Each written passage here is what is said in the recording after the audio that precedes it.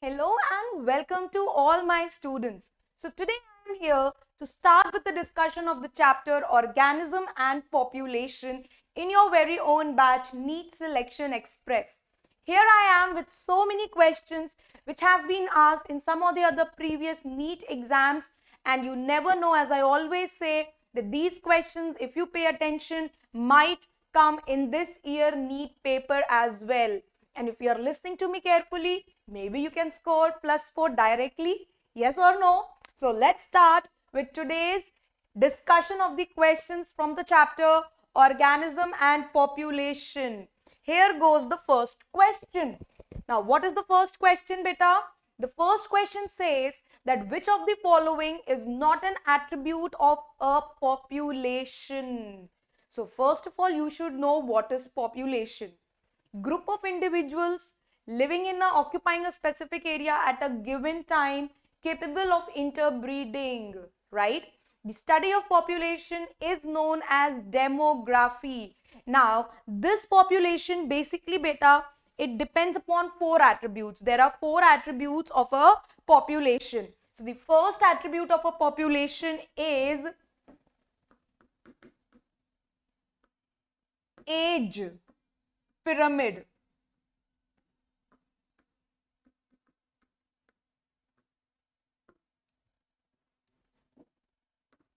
Second is sex ratio. Third is birth rate. And fourth is death rate, right? So these are the four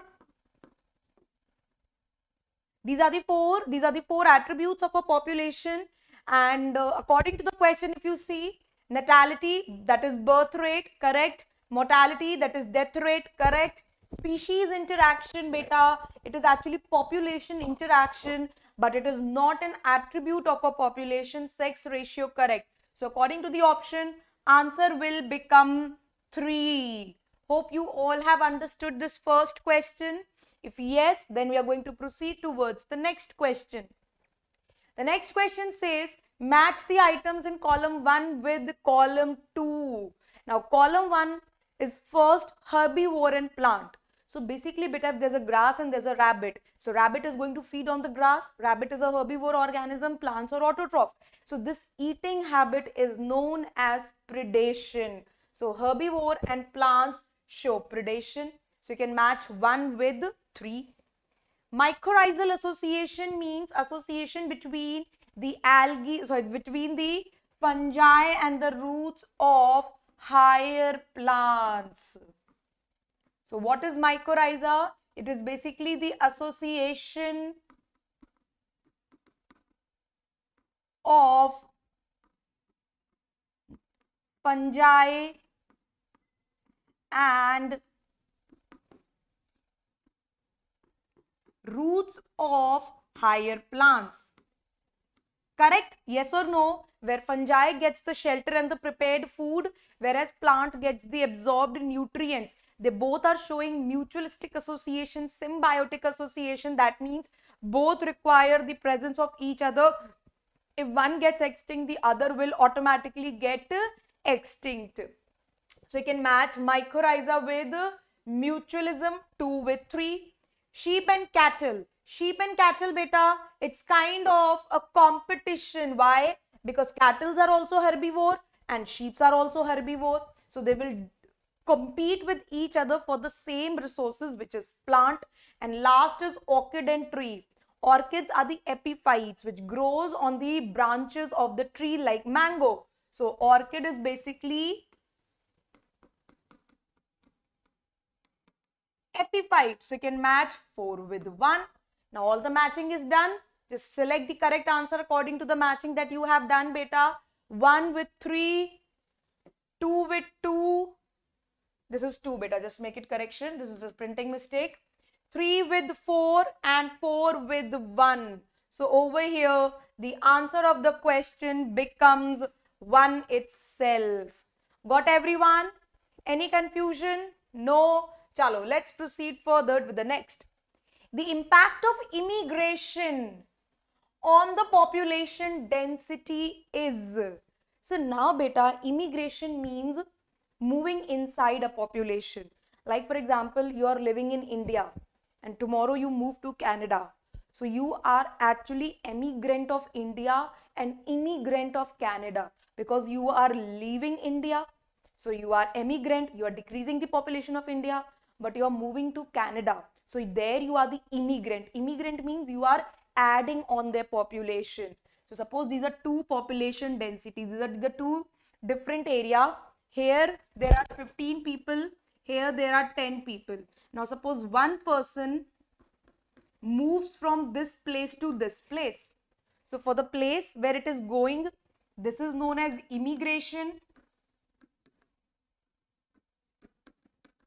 But if he's showing immigration, that means from somewhere he is coming out. If he is coming out, then that is known as emigration. Now, if this fellow is immigrating, if he's coming to a new population, he's adding the population, that means he's increasing. But due to this increase, somewhere he's decreasing also now. So immigration on the population density can have both a positive and a negative impact. Positive with respect to the area where he is going, negative with respect to the area from where he is coming. Got my point? So the answer will become 1. It will have both positive and negative impact depending upon ki bhai with respect to what you are talking about. But in short, if I have to check that immigration is actually a plus effect only. So let's change the answer and let's just keep it 3, because apart from immigration, in fact, birth rate, they both are having positive impact on population. Negative impact is basically emigration and death rate. Correct? Chalo. Moving towards the next question. Match the column 1 with 2. The worst is saprophytes. Now, who are saprophytes? Saprophytes, like fungi, they feed on dead and decaying organic matter. Parasites, they live on the body of some other organism either inside or outside for extracting the host food and nutrition. Lichens and mycorrhiza, they both are mutualistic association of algae fungi and roots of higher plants respectively. Right? So you can match first with decomposition of dead organic matter, parasites living on plants or animals, lichens, symbiotic association of algae and fungi, mycorrhiza, symbiotic association of fungi with the roots of higher plants. Have you all got this point? Now, will you mark the correct answer? Chalo. So, A with 2, B with 3, A with 2, B with 3, C with 4 and D with 1. So, here your answer becomes 4. Correct? Any confusion to anyone? No? Chalo. Let's proceed to the next question. Next question says, what is niche? So, beta, basically there are two terms, habitat and niche. Habitat means the place where you live. Niche means that in that specific habitat, what are your functional activities for your own growth and development. So whatever functional aspect, whatever things you are performing in your given habitat, that is considered as a niche. Two organisms can share the same habitat, but they try to avoid sharing the same niche. Otherwise, it will lead to competition. Correct? Got my point? Now, let's check all the 4 options and let's try out to find out the right answer. Now, beta, the first statement says all the biological factors in the organism's environment. No, this is not niche. The physical space where an organism lives, this is actually habitat, not the niche. So, this is also wrong. Third, the range of temperature that the organism needs to live. No, this is an abiotic factor, and range of temperature is kind of an abiotic factor. It has nothing to do with the niche. Last, the functional role played by the organism where it lives. So, yes, niche is the functional role of an organism where he lives. So over here, the answer of the question will become 4. Correct? Got my point, everyone? Chalo, proceeding with the next question. The next question says, natality refers to. So basically, beta, natality also referred to as birth rate. It is basically one of the attribute of a population. So first point you will write is, it is an attribute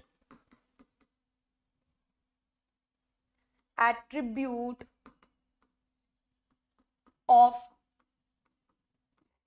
population. Correct? It's an attribute of population that tells about the number of birth in a given area per unit year.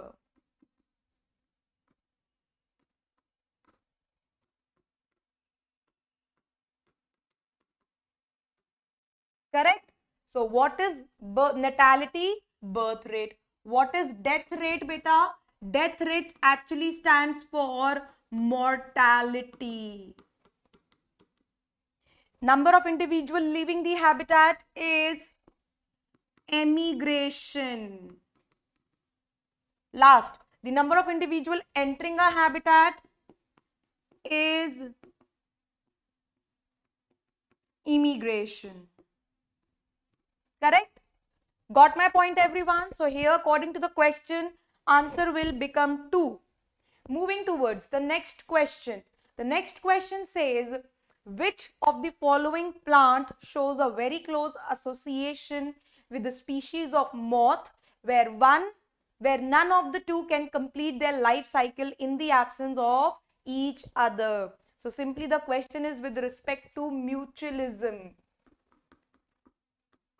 In mutualism, also called as symbiosis, beta, both the organisms who are associated with each other, they absolutely have the requirement for each other, and if one extinct, the other will automatically extinct due to the absence of the first one. Now here the question is with respect to a moth, and now you have to select its partner, you have to select its mutualistic partner. Your options are hydrilla. Hydrilla has nothing to do with the moth, but a moth basically pollinates yucca, which is also called as amorphophallus. So yucca is a flower, it's a huge 6 feet tall flower. It is associated with this moth. How? Moth gets the safe place to lay eggs inside the flower. Safe place to lay eggs. And whereas moth pollinates the yucca flower. So in the absence of yucca, moth will not have any place to lay egg, hence its population will fall. And in the absence of the moth, who will pollinate the yucca flower? So basically they both are highly dependent on each other. They show mutualistic or symbiotic association. So over here, the answer becomes 2. Correct? Has everyone understood this simple question? Yes? Chalo, very good. Now, proceeding to the next question. The next question says, in a growing population of a country, growing means, beta, the pyramid has to be triangular, where the number of pre-reproductive individuals are maximum, then the number of reproductive, and then the number of post-reproductive. Correct? This is a growing population where the number of people who are below the age of reproduction, that means where number of children are more, that population is considered to be a growing one. Now I have explained you just have to look into the options and select the right one. Now first is pre-reproductive individuals are more than the reproductive. Correct? You can see it with the help of a diagram. Second, reproductive individuals are less than the pre-reproductive. No. Again, you can see, you can make out by yourself. Third, reproductive and pre-reproductive are equal. No.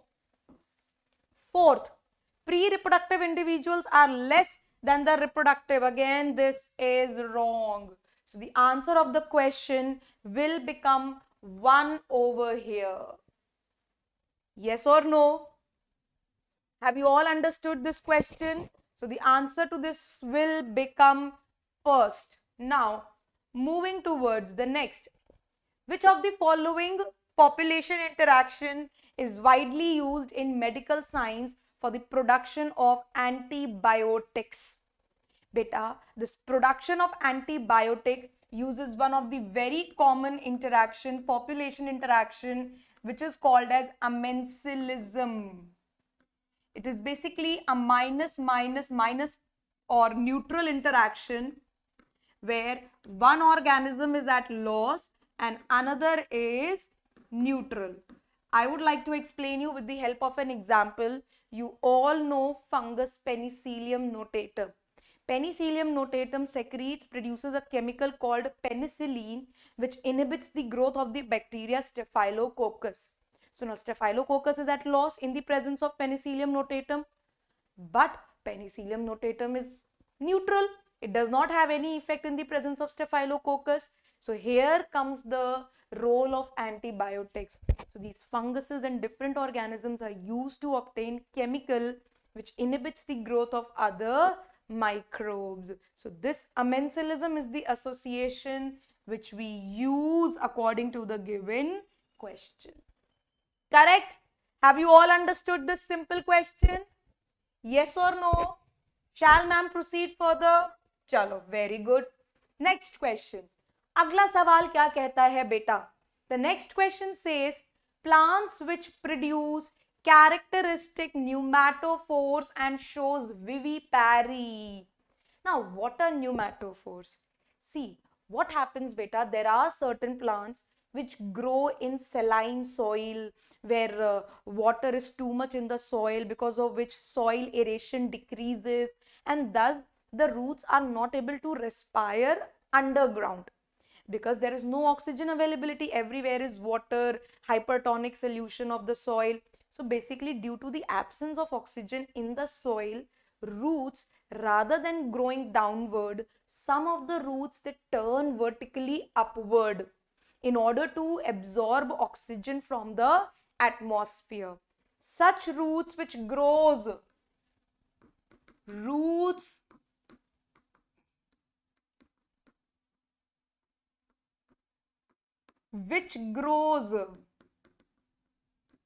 yes, vertically upward in order to trap oxygen, that means for respiration, are known as pneumatophores. They are known as pneumatophores and these are found in the plants like Rhizophora, which are halophytes.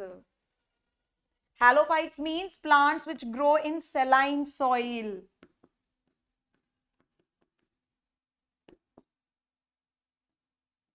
Grow in,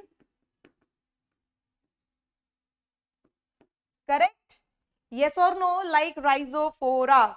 Now moving towards the next question. The next question says mycorrhiza is an example of, so you all know beta, mycorrhiza is a symbiotic, mutualistic, 100% essential, beneficial association between the fungi and the roots of higher plants.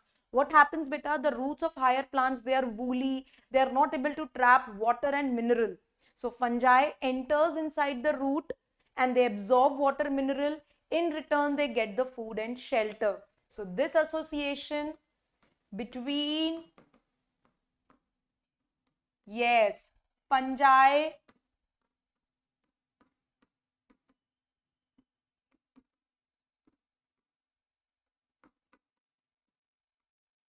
and roots of higher plants.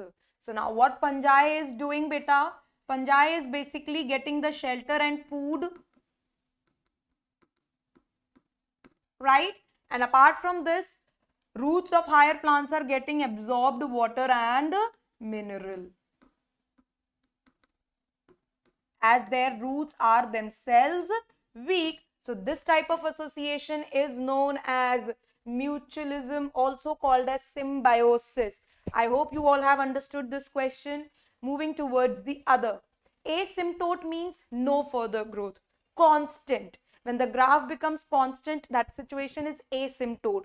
No further growth. So no further growth means dn upon dt should be equivalent to 0 at asymptote situation.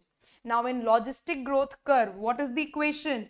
dn upon dt is equal to Rn k minus n upon k. This is the simple equation of logistic growth curve, right? Now imagine if k value becomes equal to n, then what will happen? K minus n will become 0. Anything multiplied by 0 will become 0. And 0 is asymptote.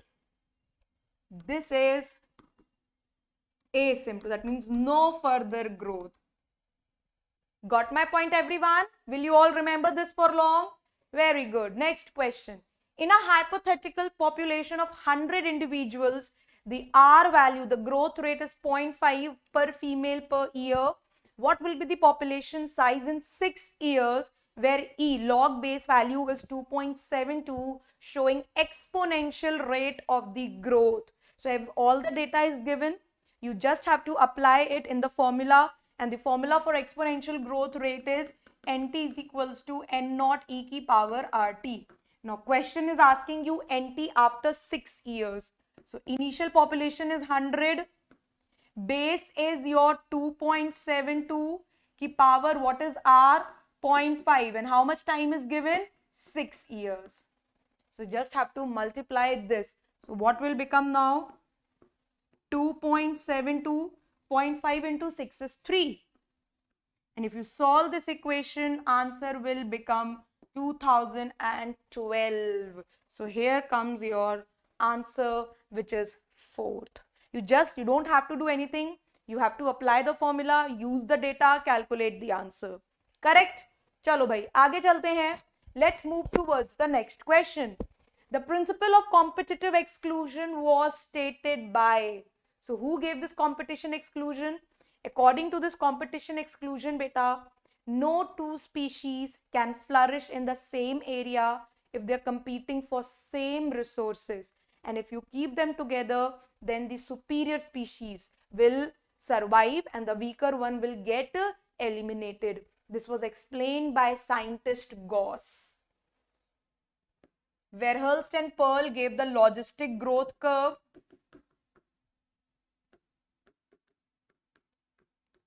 Arthur, he explained the survival. He explained that how competitive species can live together by changing their habitat, by changing their niche, by changing their functional activities. So MacArthur basically explained competition release, or sorry, he basically explained competition coexistence. Darwin so explained survival of the fittest. Correct? Yes. Chalo. Moving towards the next question.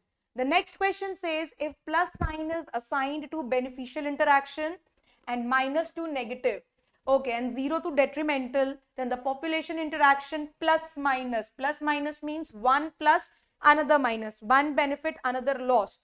Commensalism is beta plus 0, parasitism is plus minus, mutualism is plus, amensalism is minus 0. So according to your question, answer becomes 2. Yes or no? Have you all understood this question? Anyone having any doubts over here? No? Shall ma'am proceed further? Okay, very good. So here comes the next question. If it is much easier for smaller animal to climb upward as compared to the animal whose size is heavy. Why so? Why a smaller animal is able to climb upward and why the heavier animal feels more of panting? It's simply like a person who is thin can climb the stair very fast, but person who is heavy, he or she takes time, and very soon they get tired and they need to drink water and again they will start. Yes or no? Why? It's all depending upon the BMR of the body. Yes, the person who is lean, the person who is thin has high basal metabolic rate. Due to high BMR, there will be more respiration, there will be more breakdown of glucose. If there is more breakdown of glucose, more energy will be produced. And if more energy is produced, then automatically beta, definitely the animal will have more energy to climb. If suppose I have more ATP, then I'll do work even in a better manner. If suppose my body is lacking energy, if I don't have glucose, if I don't have ATP, I'll feel lethargic. So same thing happens with the person who is thick and the person who is thin. A thick person is having low BMR, low respiration rate, low glucose breakdown, low ATP production. अब जब ATP है ही नहीं तो भाई वो बंदा कैसे दौड़ेगा? He won't run. His body will be more lethargic as compared to a person who is lean enough. Correct? Yes or no? So it is easier to carry a small body weight. Small animals have a higher metabolic rate. So here the answer becomes 2. It's all dependent upon your BMR. More BMR, more glucose breakdown, more ATP, body is more active. Heavy body, less BMR, less glucose breakdown, less ATP production, body is more lethargic. Correct? Chalo. Now moving towards the next question. When does the growth rate of a population following the logistic model equals to 0? Right now only I told you this will become at, this question is just repeated. Only the words are changed. The last question, last to last question and this question, they are same.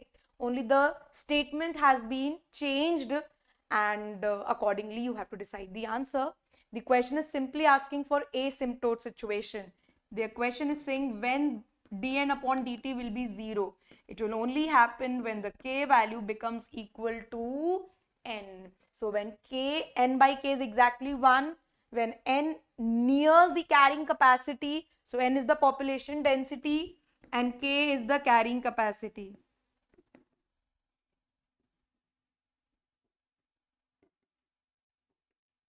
Right? So answer becomes when n nears the carrying capacity of the habitat. Right?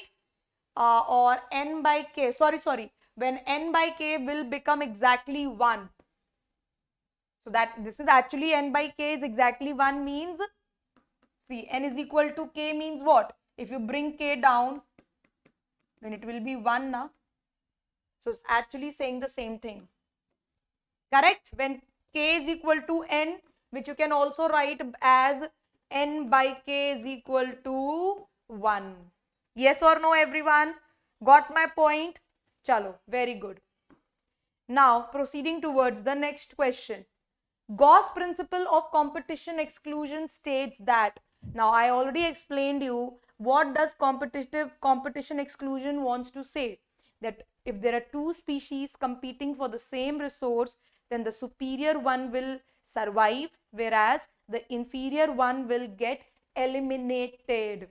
Read the 4 options, check out the right answer. The first, more abundant species will exclude the less abundant species through competition. Okay. Second statement, competition for the same resource exclude species having different food preferences. Third, no two species can occupy the same niche indefinitely for the same limiting resource. So here answer becomes 3.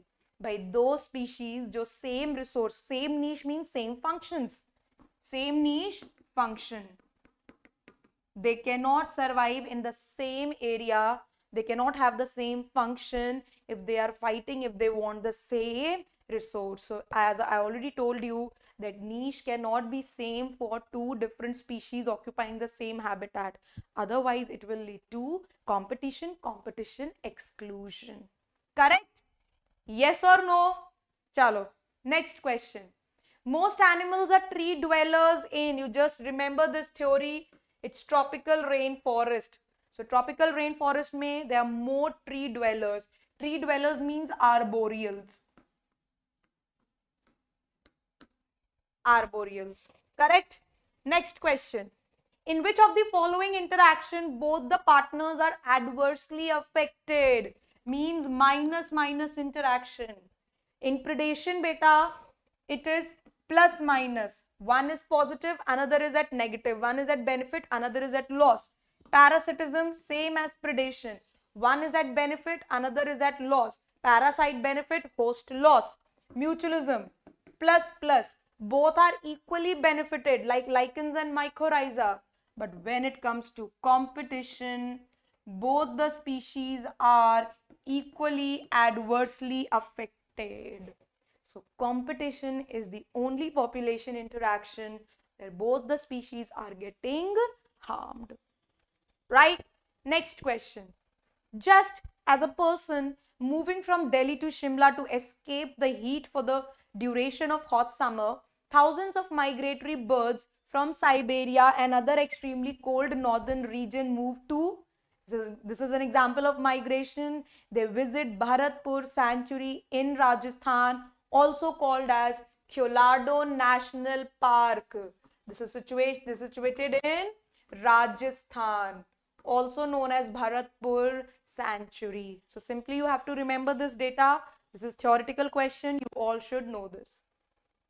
Agla sawal. Which of the following are likely to be present in deep sea water? Now, deep sea water means extreme environmental conditions. No light and maybe the weather conditions are not good. Deep sea water, it's like extreme habitat.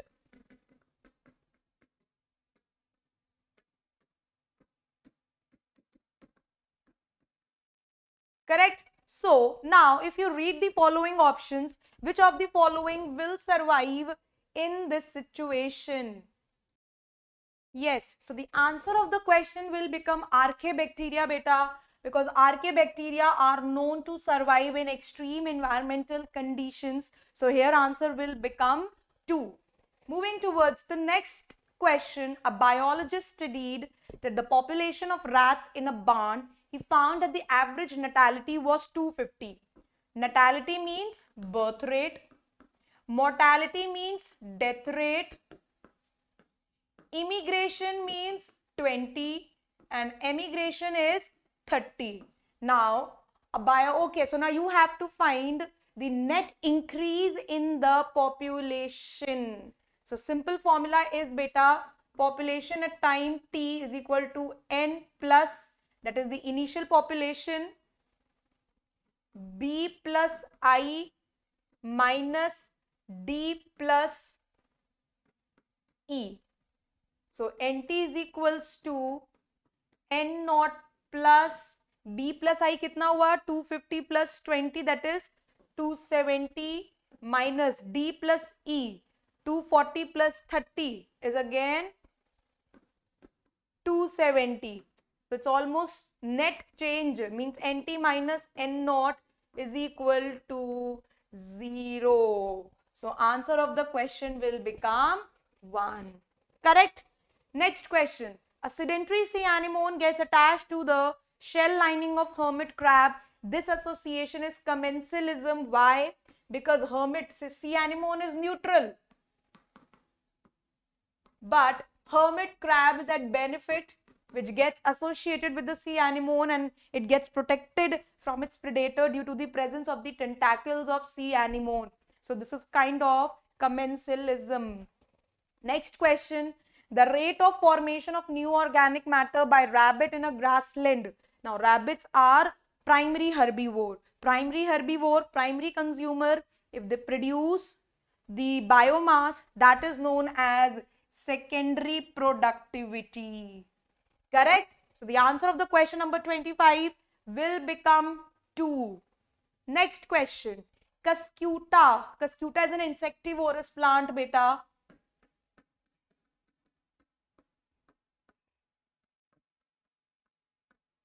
It is an insectivorous plant and this is the best example of ectoparasitism.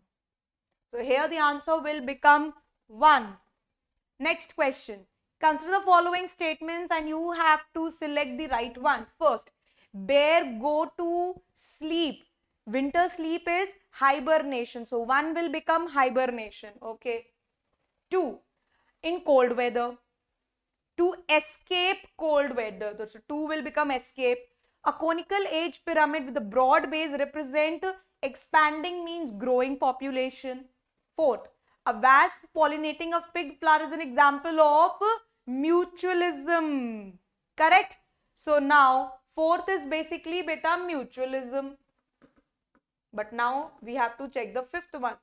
An area with high level of end species richness is known as hotspot. These are endemic to certain places. So the answer of the question will become 2. I have told you all the terms. I hope you all have understood all the questions. So thank you for listening to me. Thank you for watching. See you in the next lecture. Till then, bye-bye everyone. Take care. Keep studying. Keep working hard.